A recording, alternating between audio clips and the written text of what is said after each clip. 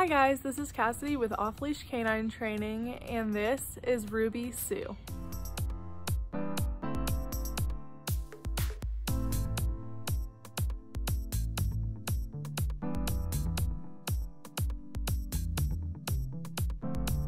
Rubye is a 6-month-old Goldendoodle, and her owners came to Off Leash for a few reasons. Right now, Rubye rips up mail and paper. She also jumps on guests when they come over. She will steal their kids' toys from them and run away with them. She will try to run out the front door if she can. She's afraid of the vacuum and barks and attacks it. She also pulls the leash on walks. Rubye also tries to go after other dogs on walks if she sees one, and the owners actually told me she has gotten blisters on her fingers before from Rubye pulling so hard on the leash. So let's go ahead and see what Rubye knows before training.